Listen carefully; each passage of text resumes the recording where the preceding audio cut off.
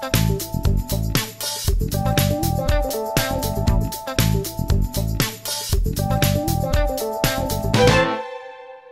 morning and welcome to the 20th Annual Bridge Speaker.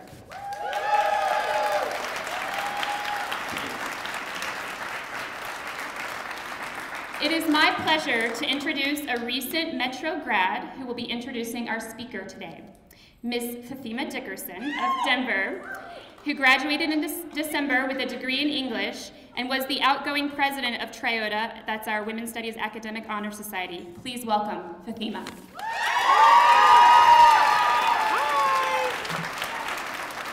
I'm getting pictures.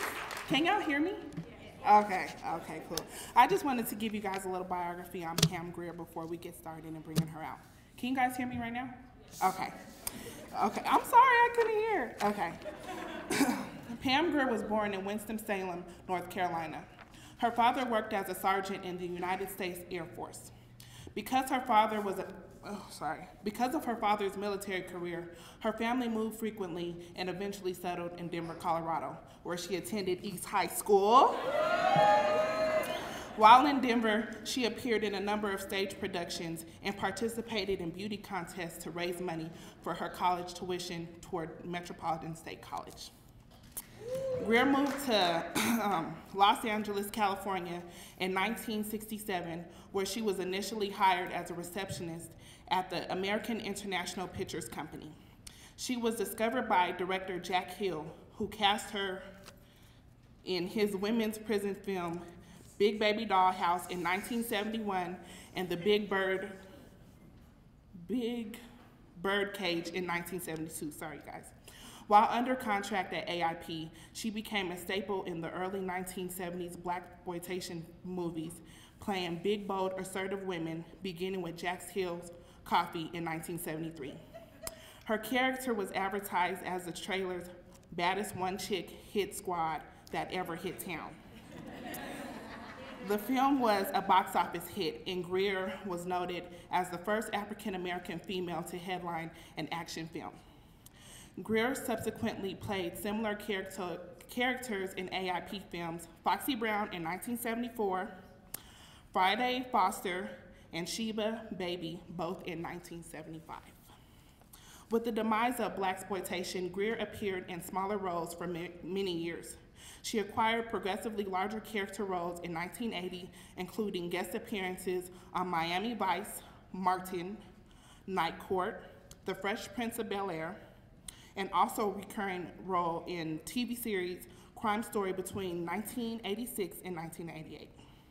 She also appeared on Sinbad, Preston's Chronicles, The Cosby Show, The Wayans Brothers, Mad TV, and in 1994, Grier appeared in Snoop Doggy Dogg's video, Doggy Dogg World.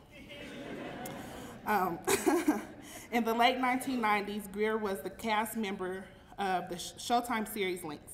She again appeared in 1997 with the title role in Quentin Tarantino's Jackie Brown, a film that partly paid homage to her 70s blaxploitation movies. Between 2004 and 2009, Pam appeared in Showtime series The L Word as Kit Porter and occasionally guest stars in TV series Law & Order, Special Victims Unit, where she is a recurring character. In 2010, Grier began appearing in a recurring role on the hit fiction Smallville as a villain, Amanda Waller, also known as the White Queen, head agent of Checkmate, a covert operations agency. Also in 2010, she wrote her memoir, Foxy, My Life in 3 Acts, with Andrea Kagan, a New York Times bestseller. And with great respect, we would like to humbly welcome back to Auraria campus, Ms. Pam Grier. Where is she from?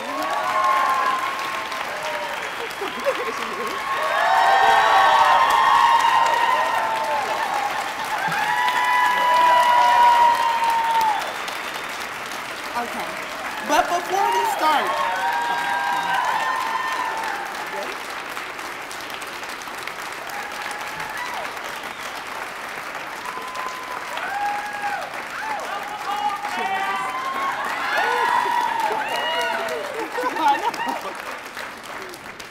Okay, but before she starts, we would like to honor her by inducting her into the Metro State College Women's Studies Academic Honor Society, IOTA, IOTA, IOTA. And they're always accepting people, so, you know, if y'all meet the criteria, okay. We are excited to present this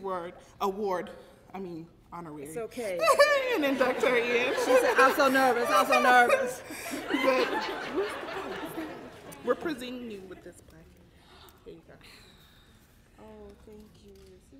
And there's a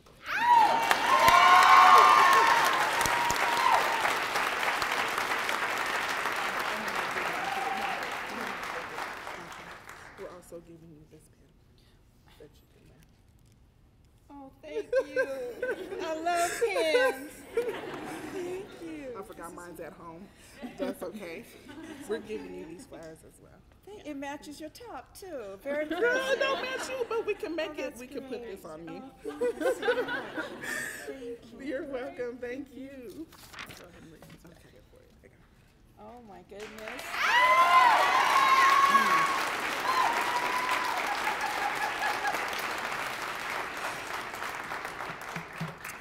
Wow. Can we have an amen? Yes. Thank you for this wonderful invitation. It's an honor, a privilege to be here. I was so, matter of fact, I was waiting for y'all to hurry up with this. Like, wait a minute. Every other university is giving me these honors, but where's mine? So through reading The Secret and the universe, the law of attraction, it came. And thank you for coming and sharing this wonderful honor with me. You have no idea how important it is for me to be here. And with my memoir that I'm an artful reader. It came in at number 20 in the New York Times bestseller list, and it won the African American Literary Award for Best Memoir. So, I can spell! Oh, Metro State taught me how to spell. Oh, thank you. But I want to share something with you. Something that I've been working on when I was invited. So, I want to talk about just being here, being the bridge speaker. The bridge means a lot to me.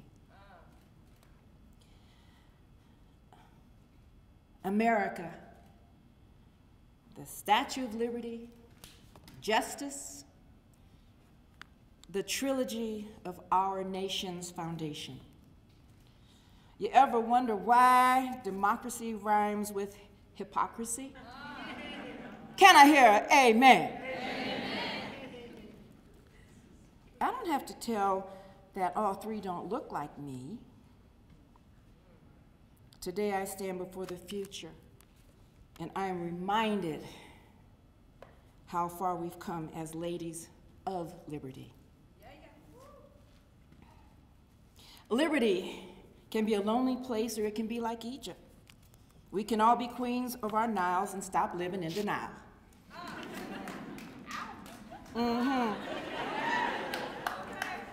Justice sometimes feel like just us. America is referred to as the beautiful, but beauty and the elusive goal of perfection is what keeps a lot of us in personal purgatory. As an actress and author, I've seen the good, the bad, and the ugly, and I've experienced firsthand how looks can get you in the door and how quickly that same door slams when you're no longer considered cute or sexy. Just like the end of a film, your career fades to black. That's why I made it my business to learn everything about show business. Before I did my first film, I taught myself all I could about acting. I was drawn to the Konstantin Stanislavski approach, in which he says there are no small roles, only small actors. His book, An Actor Prepares, became my Bible, and it did, and I still have it today. I was determined to do my best and let the powers that be do the rest. Acting requires commitment, concentration, and assertion, as do most professions. True talent is innate, like a prodigy, for example.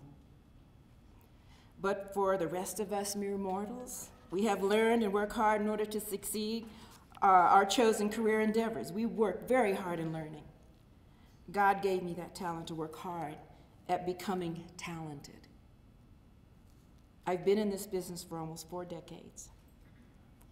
And in the end, it was my brain and not my bra size that kept me relevant.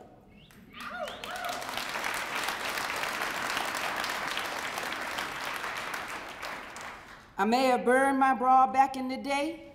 Y'all remember that. Men loved it. But today, my back would kill me without one. Y'all know what I'm talking about. There's some people testifying out here. Today, I believe in exacting where I'm supposed to be, and I am humbled and honored to have been chosen as your 20th annual Bridge speaker. I'm back where I started, and I've crossed many bridges to get back here today.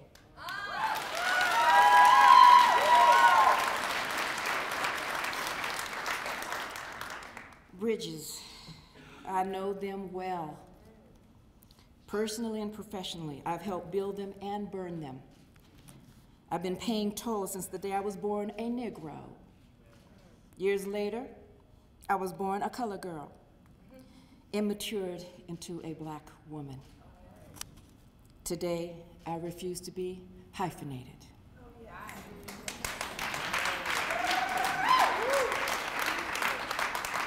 I was born an American, and I am an American. My ancestry is that of the Native Americans, slaves, Caucasians, and God knows what else.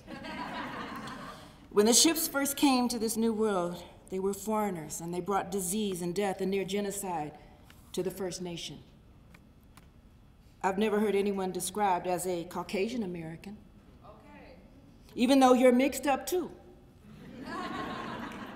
My hue does not define who I am, but is useful when it comes to avoiding serious sunburn.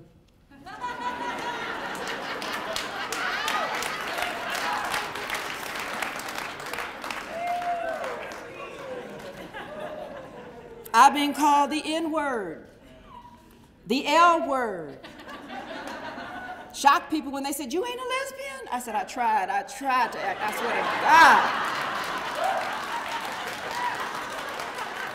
And then they tell me lesbians don't carry purses, and that's all I carry. So I was thrown out the club.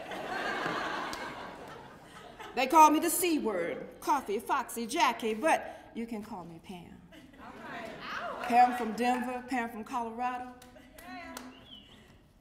I will admit I am colorful and sometimes a little crazy, but crazy is good. As we know this, I embrace all of me. Susan Sarandon said, you know, she doesn't trust anyone who hasn't had at least one nervous breakdown. Susan is right. I concur. I'm also a creative, ever-changing, and caring creature. I am you. My hope is that you all view yourselves in your own colorful way. From our skin to our hair color and everywhere in between, we are colored. We all have red blood and shed the same tears, feel grief and pain and loss and suffering. We are human. We are women, and we may be in the majority, but we've been treated like a minority for centuries. It's 2011, and some men, young and old, still refer to us as chicks. Well, cock-a-doodle-doo, baby. If I want a rooster, I don't have to look any farther than my barn. Next time you hear the term used in or around you, just start chirping. Hand that man a hard-boiled egg, and be on your way. So you think he'll be insulted? Think again. His first thought, she wants me.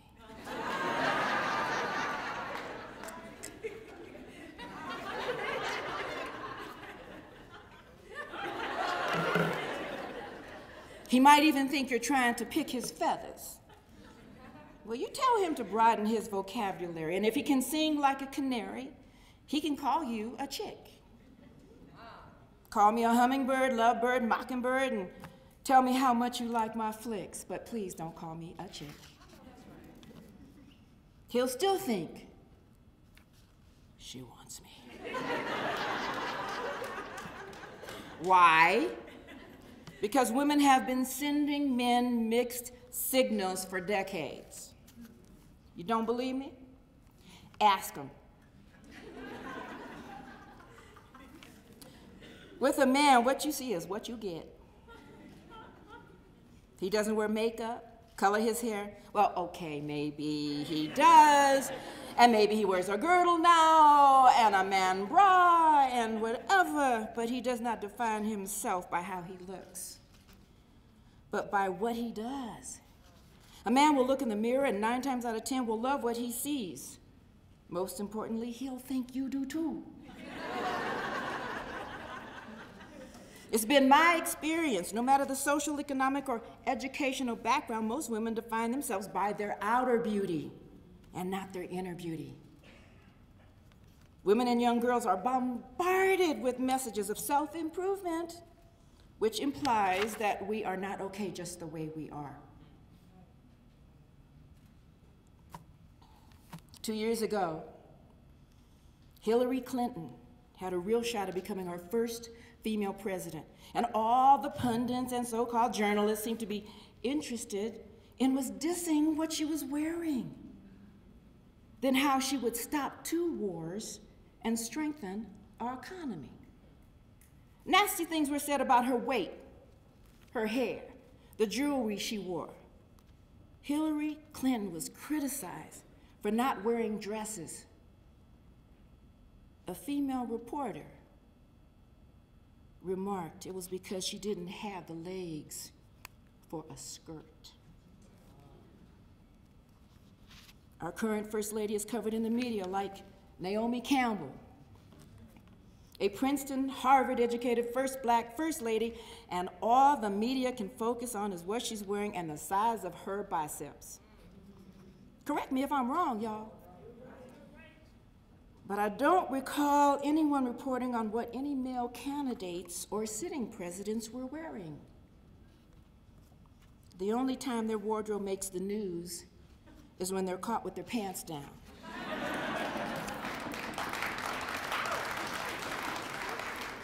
Well, as women, we truly are suffering from post-pantyhose syndrome. Yeah, we took them things off, sorry. We're still trying to squeeze our way to success. We're still trying to dress to impress the opposite sex, even if it means wearing Spanx that can lead to self-suffocation. Oh my God. There's some, you got yours on? Take them all, honey, not here. You can't pick up a woman's magazine and not find ways to 10-step yourself into just about anything, from losing that last 10 to becoming a 10 to finding a 10 and so on. You may not like what I'm about to say, but most women, even if they won't admit it, put finding a man as priority number uno. I need a man, I have to have a man, I can't live without a man. We went from wanting to be Wonder Woman to wearing Wonder Bras. Strings for underwear. You can't tell me a string up my rear is comfortable.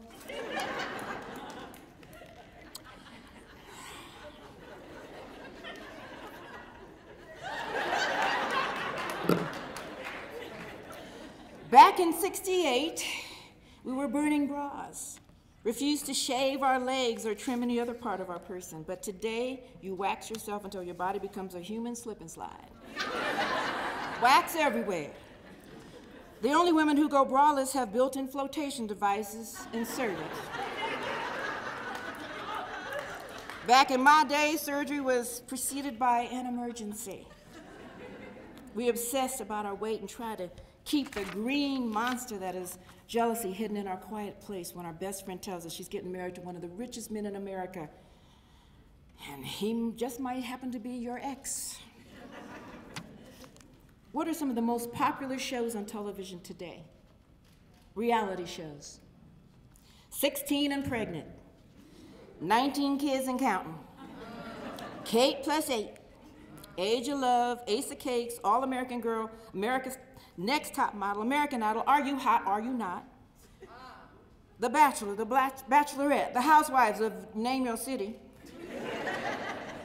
The Girls Next Door, Bridezilla, Millionaire Matchmaker, Megan Wants a Millionaire, Keeping Up with the Kardashians, What Not to Wear. And who can forget the Swan? Anybody seen Snooki?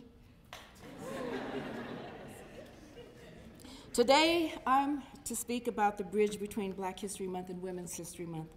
I just want to mention that there was never been a man or woman of color featured on a reality show, and Flavor Flav does not count, okay? I'm talking specifically about The Bachelor and The Bachelorette. There is still a mindset in this society that black folks don't want to get married. They're happy just birthing babies and going on the Maury show to figure out who the daddy was. If I were an alien who would turn to American television, they see a sea of white faces with a little color confetti. My industry doesn't often reflect us as a nation. We all love music. In songwriting, a bridge is the only part of the song that doesn't repeat itself. The purpose of the bridge is to build the tension leading up to the climax of the song or to lead a song to its conclusion. The bridge is a pathway that leads the song to a new level, with the goal of bringing it smoothly back to the chorus. Ever heard the saying, "Take it to the bridge," by James Brown? My hope today is to take y'all to the bridge of sisterhood and realize the heavy toll we all play when we only see our differences and not our similarities. In my memoir, I write about the time when my father was stationed on an Air Force base in Columbus, Ohio. When I think back why my brother and I didn't end up feeling inferior every day of our lives, I give credit to my loving family. We were very close, and my parents made sure we had good manners and good morals in public.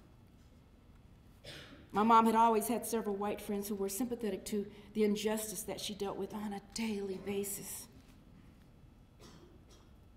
While a few white women were still stuck in racial prejudice, most of my mom's friends, the white women who were married to non-commissioned officers, never believed the ridiculous, denigrating myths and lies surrounding the Negroes at the time. After all, their husbands worked together, and they knew them as friends. And it didn't hurt that my mother had the ability to create dress patterns and sew beautiful clothing. She was so talented that the white ladies could show her a dress in Vogue magazine. My mother would duplicate that haute couture down to the very last stitch. She may not have known at the time, but the other wives, she was Grier Saint Laurent. Sewing was her bridge. My mom's white friends knew that they were good people. We were really good people, and we all watched each other, took care of each other's children, and that my mom wanted the same thing. Today, I see what a great role model my mom was and still is. I wish she was here today. She didn't believe in prejudice and didn't want us growing up hating or fearing normal white people. Her bridge was made out of fabric. And let's face it, when it comes to fashion, we ladies share that passion.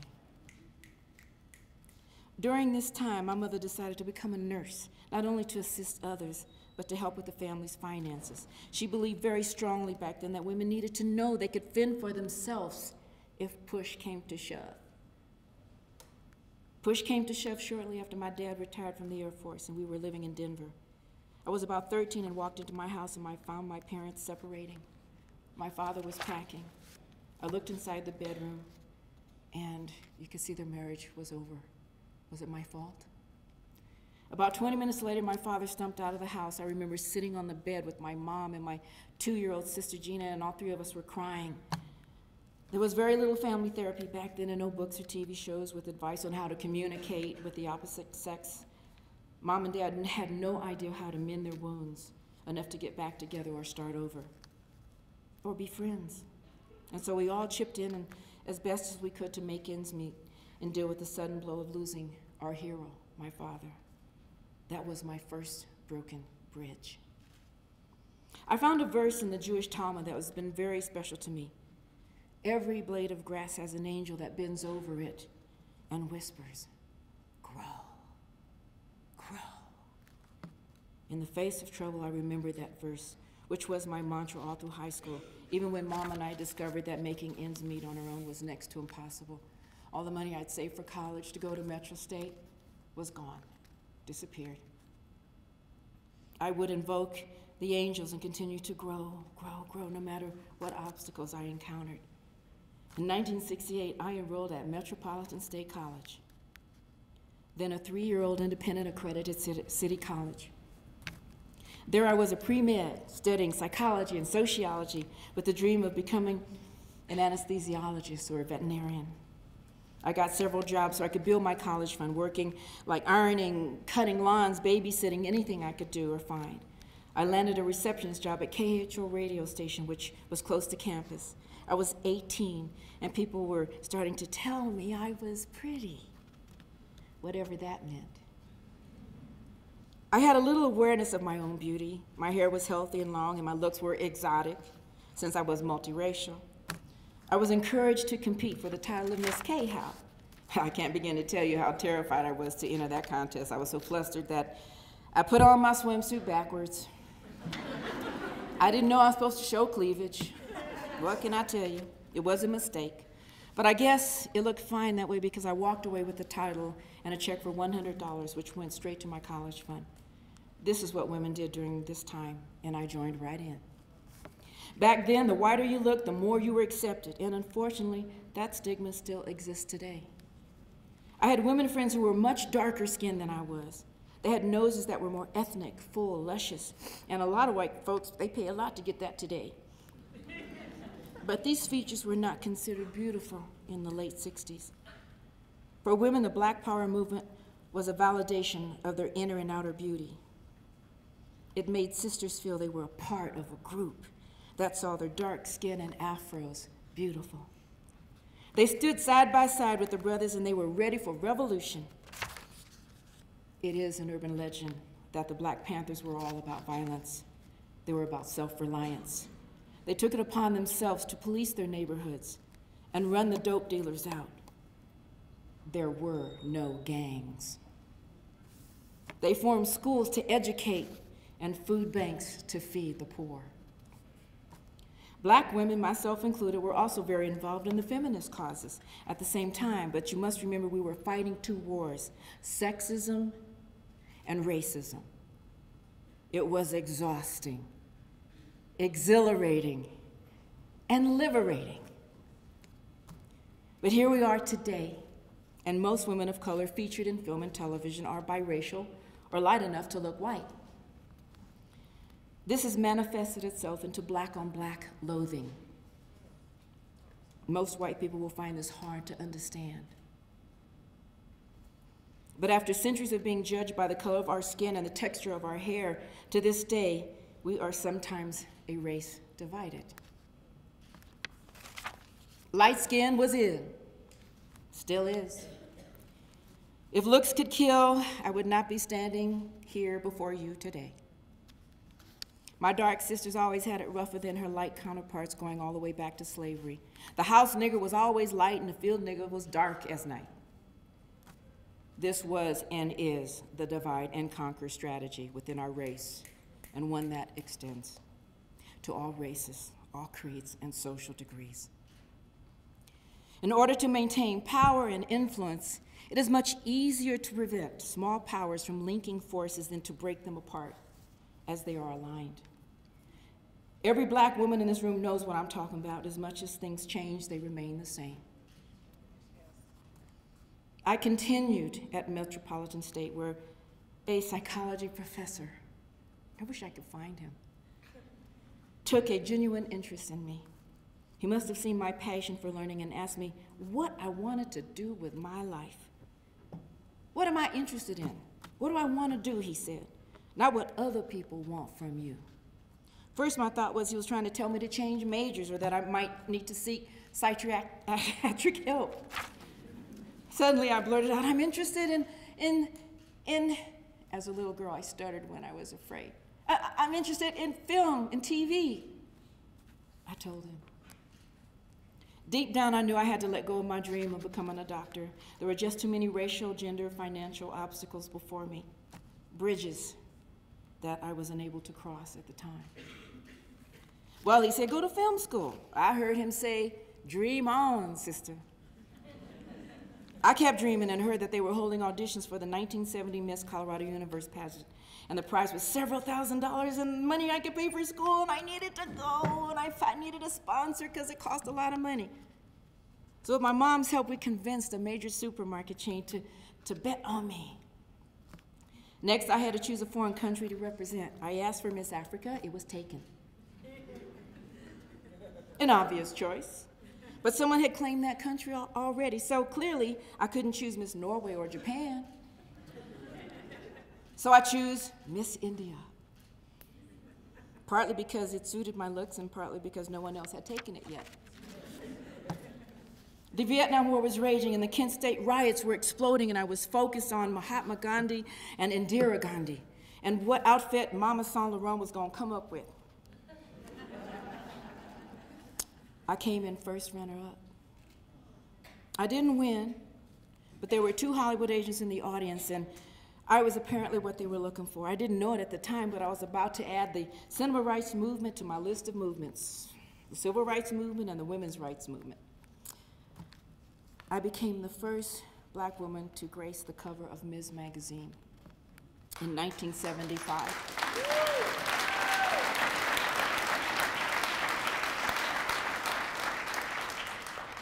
And to this day, I can call Gloria Steinem my friend and sister in arms. 3 of my favorite quotes from her may resonate with some of you. She said, I have yet to hear a man ask for advice on how to combine marriage and career.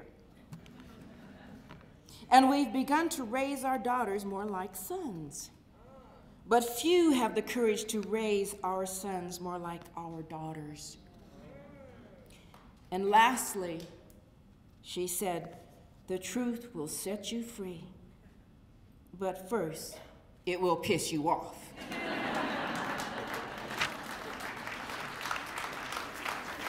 Yes, I was pissed off. My first movie was a big dollhouse shot in the Philippines about a bunch of women in a prison in South Asia. I played the part of a tough-talking bisexual prostitute named Grier. In other words, every man's fantasy.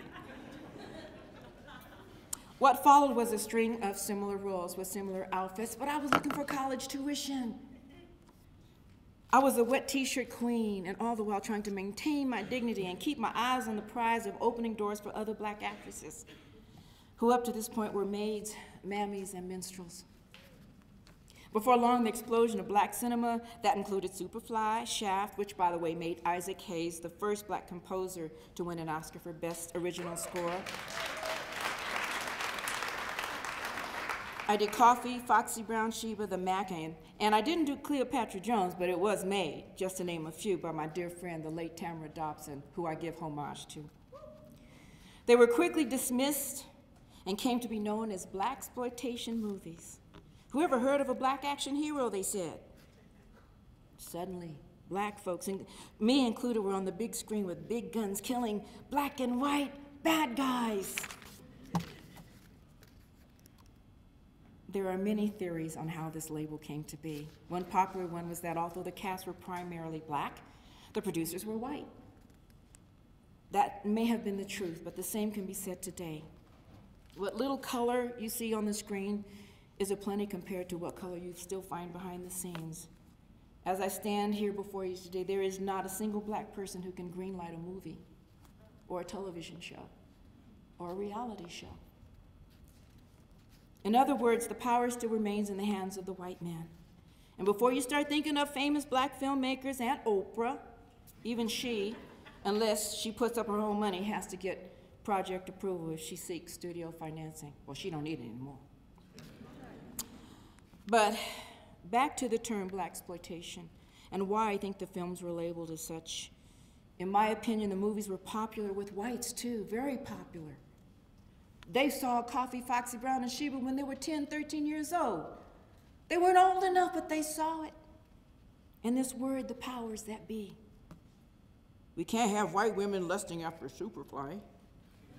What's next? Interracial love scenes? This may play big in the cities, but riots could break out in the middle America. True story. Julia Roberts and Denzel Washington starred in The Pelican Brief, and in 1993, film based on the best-selling novel of the same name written by John Grisham. In the movie, Julia stars as a young law student, and Denzel as a Washington, D.C. reporter who joined forces in this legal thriller. In the book, Denzel is white. Gray Grantham, he's a white lawyer. When Julia and Denzel kissed on screen, the studio assembled test audience to gauge their reaction to this intimate encounter. Would they be okay with a black man kissing Pretty Woman? No, they were not. That scene was removed. Even Julia Roberts, one of the biggest movie stars at the time, was overruled. The scene was out. Remember, it was 1993. I have to go back to the 70s cinema and expel the notion that films comprised of mostly black actors only serve to reinforce stereotypes about us. Every character in a movie is a stereotype. Ever heard of the term typecast? Remember The Godfather, Clockwork Orange, Dirty Harry, Jaws? Is it me, or did the aforementioned films contain excessive violence and stereotypes? Talk about fish exploitation. They didn't need a bigger boat. They just needed to leave that damn shark alone. Who runs after sharks?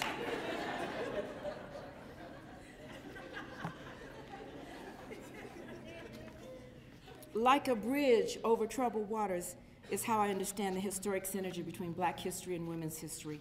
Oppression does not discriminate. It has no color agenda. Its main goal is to destroy by using the strategy of divide and conquer. We can be our own worst enemy. We get jealous, date married men, and are more obsessed with our looks today than at any time I can remember. Back in my day, we fought tooth and manicured nail and demanded our equal rights. We may not have always agreed on what bridge to take or which battle was more important, but we never wavered in our belief that we would all benefit from equality as women, black, white, and every color in between. United we stood, and when we marched, it was arm in arm, sister and sister. The strategy of divide and conquer has been around the centuries because it works. It's at work all around the world. I'm not an expert on cultures and civilizations, but I do know I've witnessed a major shift for a we to me generation. This deadly process has penetrated every sector of our society.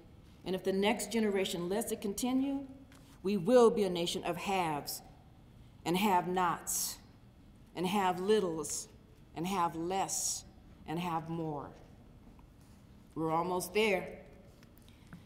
I wouldn't want to be a have when the have-nots get fed up and unite and even the score. Don't even think another revolution can't happen here. It's happening right now all over this country.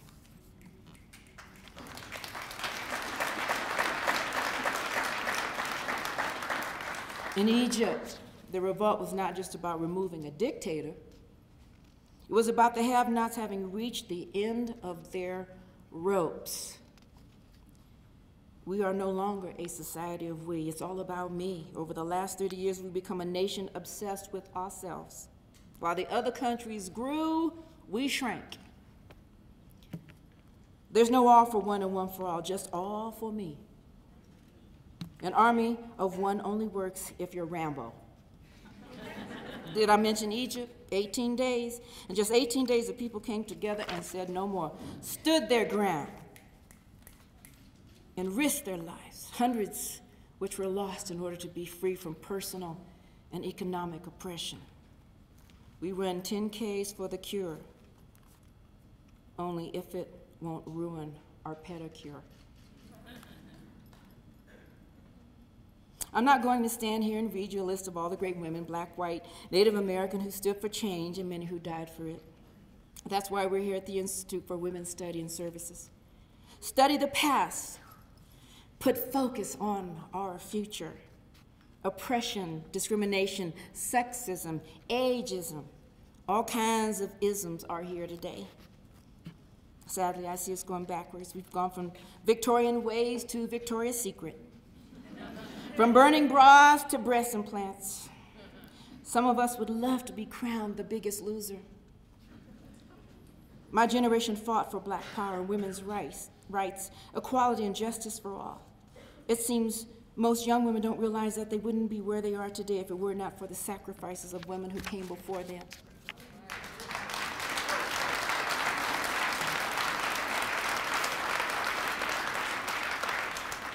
Today, women want weaves, big lips, butts, and breasts. We've come a long way, baby. But I have faith that together we can build a new bridge for the future by becoming us, the people, once again. And I'm including men in this equation. We must first stop the hyphenation of America. If you're born here, naturalized, raise your right hand and pledge allegiance, you are an American. We are the only country in the world that dictates their citizens' race. Asian American. Last time I checked, Asia was a continent. So was Africa and South America. Maybe this needs to stop. A question. Start a drive of petition. Start viewing others as you would view yourself, not caring what their nations of origin is. Does it really matter? If we don't stop this behavior, we will forever be caged in racial and gender stereotypes, which is exactly what the powers that be want us to be. Divide our country, divide and conquer, baby, no. Or unite and fight for your rights, for all of our rights. I know why the caged bird sings. Ah, me, when his wing is bruised and his bosom sore, when he beats his bars and would be free. It is not a carol of joy or glee, but a prayer that he sends from his heart's deep core, but a plea that upward to heaven he flings. I know why the caged bird sings. Many of you might think I just quoted Maya Angelou, and you would be incorrect. I Know Why the Caged Bird Sings is the title of her 1969 autobiography, but the poem I just read is called Sympathy, and it was written by Paul Dunbar, the first widely recognized black poet. His parents were slaves and escaped through the Underground Railroad to Dayton, Ohio. His first book of poetry, Oak and Ivy, was published in 1892. His books, Majors and Minor, got a full-page review in Harper's Weekly in 1896. Unfortunately, he grew frustrated by his inability to be revered, and as his contemporary white writers, and he began to drink heavily. He was very depressed. He didn't understand why. He died at the age of 34. One quote of Maya's I remembered every time I meet someone is that when someone shows you who they are, believe them.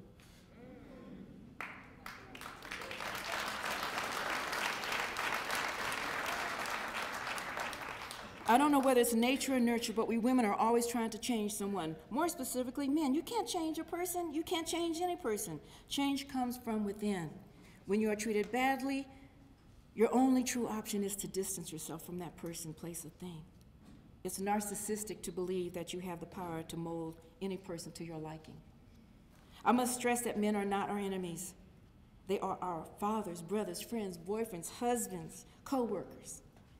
I love men too much sometimes. If you read my book, you know all about all my manifestos. I must confess my need for anatomy stopped me many times from the path to matrimony. I'm sorry.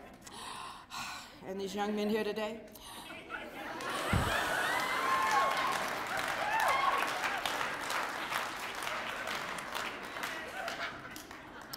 and for all you mothers of sons who think no woman is good enough for your son, another mother thought the same thing of you. And so the cycle continues, or does it? If this last election taught us anything, we almost elected our first female president. That decision divided many of us. I'm not going to tell you who I voted for, but what I'll tell you is I never thought that I'd see a man of color in the White House, not in my lifetime. I say colored because our president is biracial. We are all witness to this history. I read the Institute for Women's Studies mission statement. In part, its goal is to offer a rigorous curriculum in women's studies to educate the campus and community about women's lives, histories, encourages engagement in critical dialogue, and an advocacy for social justice. Under your women's study description, it states that the program emerged from the grassroots feminist movement, of which I was one, of the 1970s. Your guideline states that women's studies stresses the importance of social constructs and contexts, such as gender, ethnicity, race, class, and sexual identity, to the understanding of individual and collective experience. I hope your program includes a lot of male students. Men don't study women because they don't see how this knowledge is going to give them a heads up in the business world. Women are still preserved as a means to an end in some cases. A man decides when he's going to get married. You don't. A man decides when he wants to have children and has the luxury of waiting until he's 80, if he wants to. Maybe some Viagra included. But we don't. It's not fair, but it's a fact. Women are fond of referring to God as a she. Well, I have my doubts. If God was a she, it would be that men would have to go through childbirth and die most of their lives. That's for sure. I've never heard a man say, "Does this make me look fat?" In the business world, where few of us are chosen for the choice jobs, we may come to see our sisters as enemies, divide and conquer. We have to hold ourselves up in the same standards that men do and teach our daughters and sons to treat others as they wish to be treated. Yes, the golden rule, which is found in every religious dogma, learning begins at home. And mama knows best during the early stages of child development to teach them how to treat others. So many mothers today secretly feel that they gave birth to Jesus or Bill Gates because they were born to do great things. Yes, they do. And when it comes to their daughters, most, though they wouldn't admit it, I still hope my daughters are pretty, smart, and marry up. Independence is priceless, which is why I'm going to end with the tale of two women. The first is Maggie Lena Walker, who was considered a financial phenom. She was born in 1867 in Richmond, Virginia, where she was a school teacher for several years. She became involved with a group called the Independent Order of St. Luke. This was a black self-help group in Virginia. She became the group's secretary-treasurer in 1899 and assisted the organization in turning its first profit. The institution grew strong enough to establish its own insurance and banking organization. Mrs. Walker became chairman of the board of the Consolidated Bank and Trust Company. Mindful of the needs of the less fortunate women, Mrs. Walker established the Council of Colored Women and served on the board of the National Urban League. By the time she died, 1934, she left a career legacy that many young black women follow today. It's too bad that Mrs. Walker didn't get the opportunity to network with Kate Gleason, who was the first white woman to be president of a national bank in 1917, and the first woman to be a member of the American Society of Mechanical Engineers in 1918.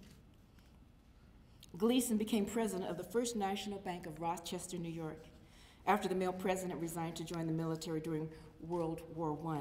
She served as president until 1919. During her short tenure, she was promoted to the largest developments of low-cost housing.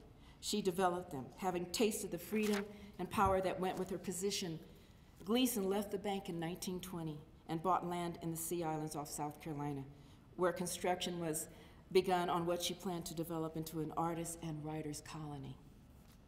Sadly, the resort was not complete until after her death in 1933. Her younger sister oversaw the completion of the building. There are currently 15 female CEOs that run a Fortune 500 company. Of those, one is a Black woman. On average, a working professional woman makes 80% less than her male counterpart. And maybe her family mortgaged their home and had to pay 100% to pay for her education, and she still has to receive 80%. Women are starting to outnumber men in the workforce and the population in general. We need to start walking the walk and talking the talk. And not just strive to survive, but to strive and take it to the bridge.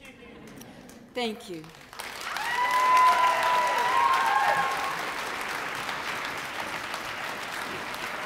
I said, get up on the downside. Everybody get up. Huh.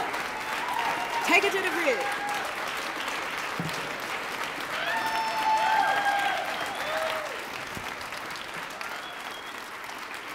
My dog, Snoop Doggy Dog, left his autograph on my speech this morning.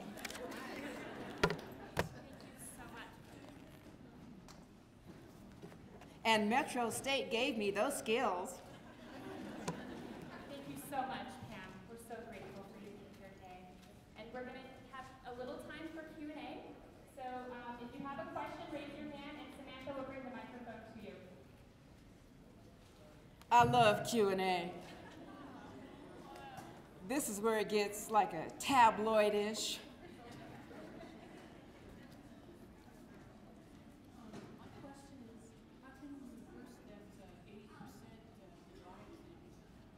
How can, could you repeat that? How can we reverse that 80% divide thing? That's just wrong. Isn't it wrong? And I had a woman said, sleep with all the men. I said, that's a lot.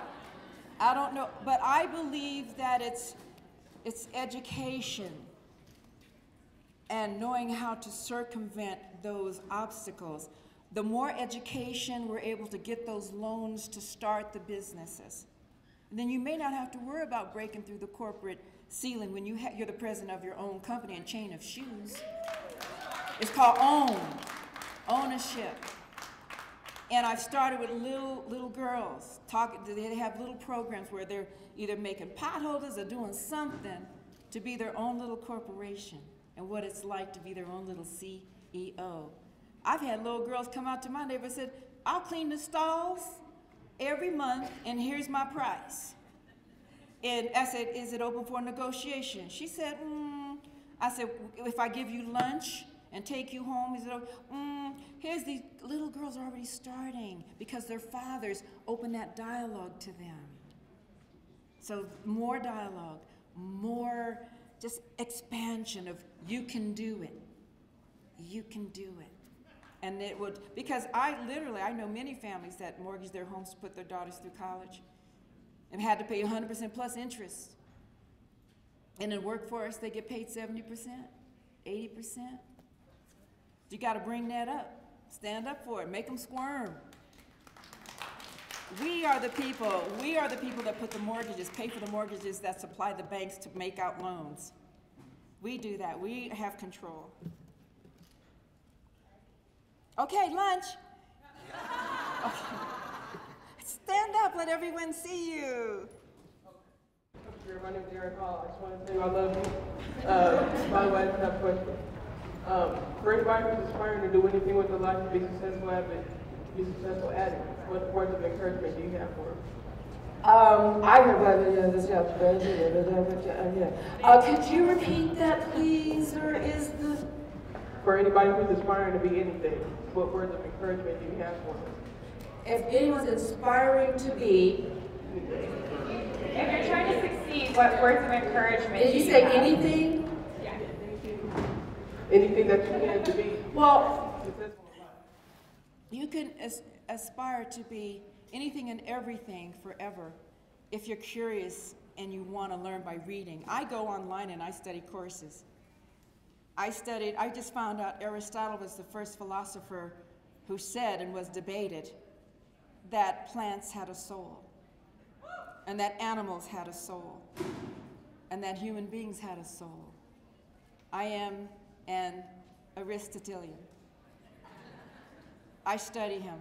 I could have stopped, but I want to learn so I can share. So I think when there's something that you want to do, you can only do one thing well. Go after it, research it, Google it, damn it. You can Google anything, you can find out anything. Wikipedia, but Google it. Find out where the niche is. You know what I'm trying to do? Which is you have an agriculture, I think probably here at Metro State Agriculture Division like they have at CSU. Our farmers starve during the winter. They don't have to. I worked in Vancouver, BC, British Columbia.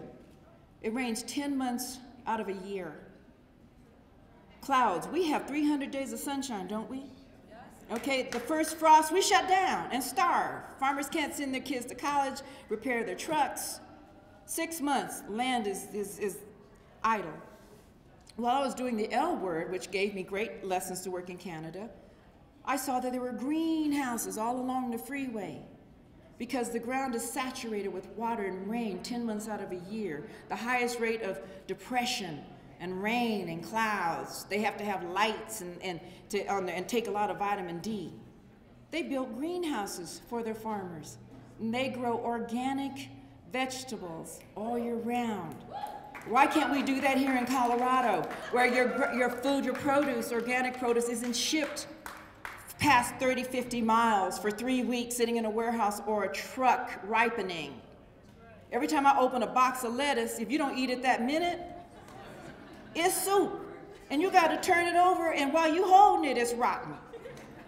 Why can't we have all up and down Parker Road, or from border to border, farmers markets where you can go buy fresh produce every 2 or 3 days, organic, and get the farmers, give them some money so they can have some dignity and do what they do best. They don't have to freeze during the winter. That's what I'm trying to do. Can you imagine going to a farmer's market 3 or 4 times a week, meeting people, having coffee, looking at the beets and the fresh fruit, and you know that your kids are getting poisoned? We have one more question. Okay. My name is Trina Rodriguez. I was curious about your definition of Black exploitation and the different terminology that came about that. And I was wondering if you approve of the name, and if you don't, would you give it a different name? Or how would you define it? Okay, that is a multi-dimensional question. Okay, do we have the tape of the, I can turn it back, just kidding. Blaxploitation is any action and expression of violence in film, which men like. Those are the movies that they love. They got to get that testosterone out. They got to punch and kick and scream and shoot. It was termed blaxploitation by a black man at American International Films, where my films were being made, just to identify the type of film, black culture, exploitation, and of course, you know, the media is going to get very fuzzy and be very succinct about it. Blaxploitation. So as opposed to saying it's a black action film with black culture, black music, you're going to bounce to the Alps, you know, you're going to have, you know. So that's what it was for. And my opinion of it is some people, you know, we all have different perspectives. Some will say negative, some will say positive. I was in the middle of the conservatives. The conservatives didn't want to see a female step into male shoes with a gun. They didn't know I was from Colorado. My mom was from Wyoming. We took our guns and we were feeding our families. We weren't putting a trophy on the wall to say, I killed an animal. We were feeding a huge family. So I'm from a family of hunting and shooting and fishing and camping. This is what Colorado does. And when I came to Hollywood with that attitude, they didn't know what to do with me. I walked in, they all backed up. Because I had on a flannel shirt, Timberland boots, and the Timberland boots were $9.95 from Sears. And they looked at me and said, but you're so raw. And I said, yes, I am Ra. Sundiata, Angela Davis. You know, I was there. I didn't have blue eyeshadow on. I had a big fro, and I was arrested at the LA border when I drove into town with my family's hunting Jeep. Is that vehicle legal? Because it doesn't have doors or windshield, and there's buckshot holes in the side? You gonna take it from me? Just try. I'm from Colorado. We for real. And God saved us. Usually we had them 3 feet snowstorms. We can handle it. We can get to work. Our businesses don't stop. I like it here. My mom's from Wyoming, the Black West, the Underground Railroad. We're hardy stock, and it keeps my cellulite down. Okay? You get out there, or you're on your snowmobile, yeah, you gotta have a snowmobile. Come on, we don't low ride anymore. We're on snowmobiles, the Black Brotherhood of Skiers. 7,000 members. They drop 4 meal at Vail every year and leave it clean. And that's where the men are, by the way. And when they have the pajama party, look out. You can go home with a husband if you want, if you wear the right negligee, but we won't go there. So, but to answer your question, my opinion is that it was definitive, it was defining. And I think it was a positive, very positive, and to this day it transcends all around the world. I was in England signing autographs of Coffee, Foxy Run, and Sheba in Russian. And so I said, where'd you get these in Russian? Then I saw the man standing with the members only jacket, who looked like the KGB. I said, never mind, I didn't ask that question. I don't want to know. I don't want to know about Black Mafia, Russian Mafia, Makwa. I know the Black Russian is a drink. However, I don't want to go, I don't care. But otherwise, I feel it's from what perspective are you looking at it from? As you should look at everything, as a critical thinker, as opposed to being judgmental. And it kept an industry going and opened up an industry for Black Hollywood. And Quentin Tarantino. Oh, can I share this with you before they kick me off the stage? Quentin Tarantino reaches out to young filmmakers, and he reached out to one who was studying Quentin. His name was RZA, R-Z-A, and he was in Wu-Tang Clan. And he's a fabulous director, and he hired me to play his mother in a film that we shot in Shanghai, China with Russell Crowe and Lucy Liu called Men with Iron Fists. And that's a part of a comics, book legacy. And he's a fantastic director. We collaborated, we did wonderful things. And so, when people define a rapper or a gangster rapper as someone who doesn't have education, or he's a nihilistic, he doesn't care about community or family, that's a prejudgment.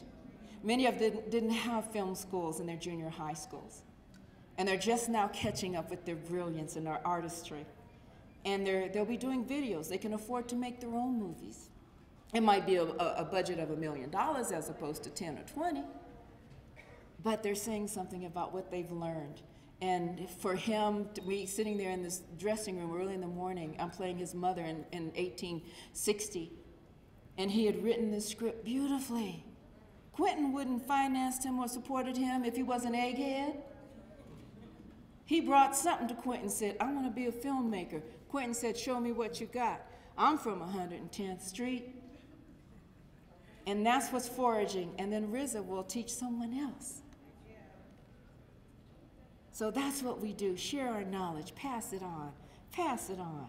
Embrace our young brothers who think they're lost and think they need drugs to get through the day, think they need to jack somebody up to get through the day. They don't need to be jacked up. Here's a book. Come, let's go to the bookstore. Let's learn about something. Own your own company. Whether it's roofing or plumbing, there's things. And people were really judging RZA. They said, oh, he don't know nothing. He's brilliant. And Eli Roth, who produced Inglourious Basterds, is producing him and making sure he does it right. They all have faith in him, so have faith. Have faith.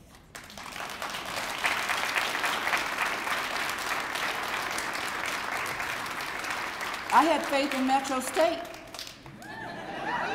And let that teacher tell me I should move to California, and I don't know anybody out there.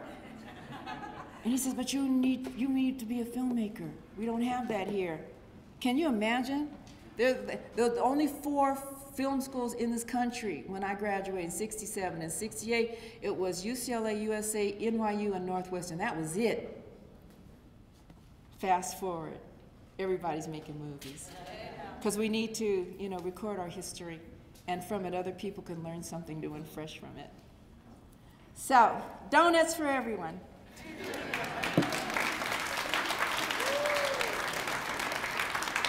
And I'm here tomorrow. Tomorrow's going to be great.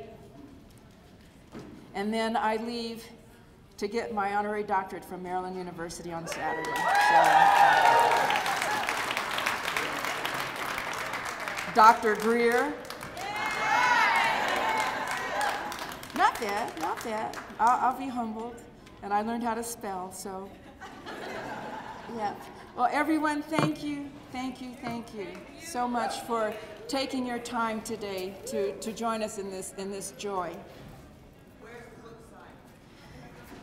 Back over there.